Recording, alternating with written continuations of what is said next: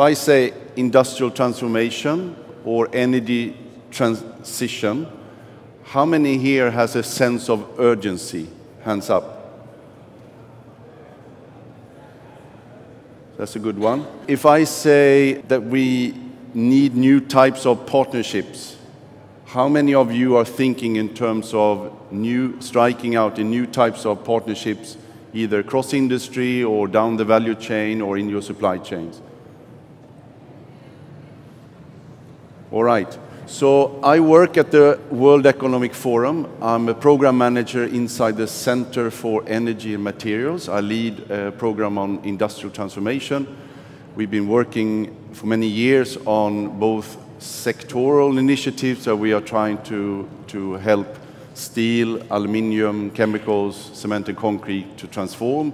A lot of focus on industrial decarbonization. Our vision on the energy side is that we want to transform the energy system to a fit for 50 energy system. And when we talk about energy, we talk about energy security, we talk about just transition, and we talk about the sustainability side. We call this the energy triangle, and for us it's very important to have sort of a, I wouldn't say necessarily 100% equal balance, but we saw over the last 2 to 3 years now, when we don't think through the energy security side, we also end up in great difficulties and great challenges globally and regionally. And we also look at topics such as job creation and economic development and improving health, and for example, through less air pollution.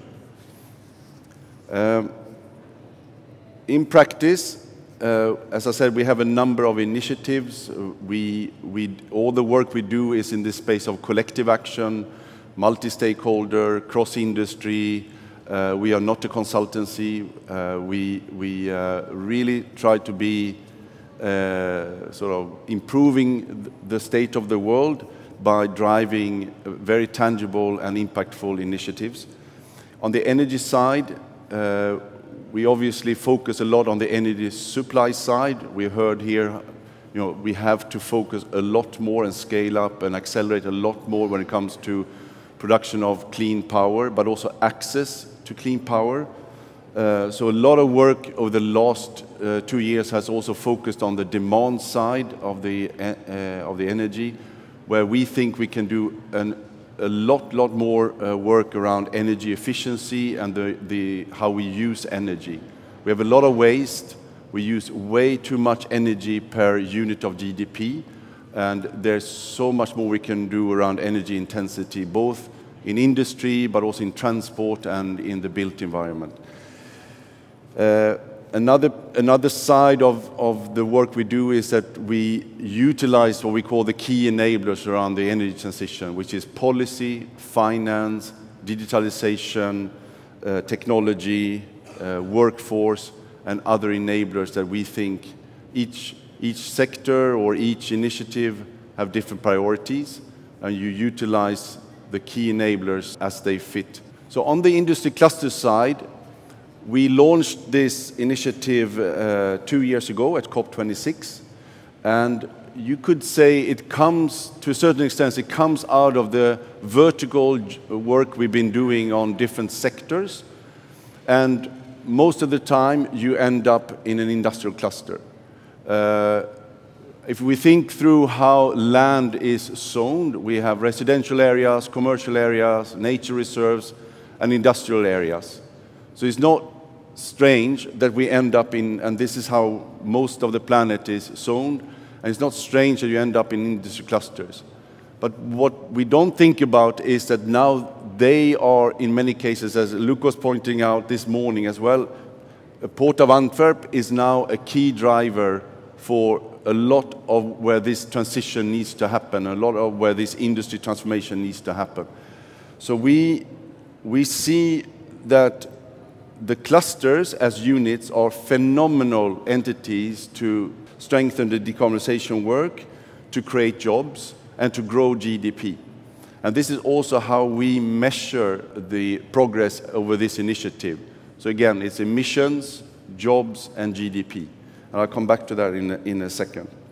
I think many of us know that industry represents 30% of global emissions, and most of these emissions are in industry clusters. So again, if you work from a cluster perspective, you have an enormous lever to utilize and unleash when it comes to industrial decarbonization. For the clusters to progress, for example, on industry decarbonization, they need to work together. And this is one of the discoveries we make.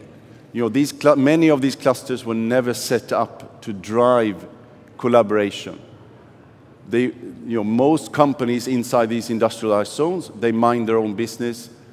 It's a bit like any other apartment building. You know a few of your neighbors, you don't know all your neighbors, and you definitely don't collaborate with all your neighbors. Now it's getting towards a situation where you need to think through what is the collaboration going to look like for the entire cluster. And you need to start with a shared ambition and a shared vision for the cluster. You need a lot of buy-in from the corporates who are there. But you also need to have a governance structure that is functional, that is able to lead. That's another discovery we make, is that many clusters, they are not set up as Port of Antwerp. Many clusters, and we look at thousands of clusters globally, they quite simply lack governance or have a very weak governance structure. So it's not, again, they were never set up to drive collaboration inside the cluster, and they were even less set up to drive real transformation or transitioning of these clusters. So we support this type of work. This is like the first area where we engage with the clusters, is around collaboration, partnerships, governance, and so on. So this is the first area. We work on other topics with the clusters. So these are the areas where we are working with these clusters that we engage around policy. We do policy deep dive. We also do joint work on finding solutions, for example, for shared infrastructure, financial solutions for shared infrastructure. And we look at what are the technologies needed to transition an industry clusters. So that's in a nutshell is our approach. We do a lot of sharing between the clusters, as we heard again from Luke this morning. We do insights reports, and we try to convey between the clusters what different types of public and private collaboration can look like.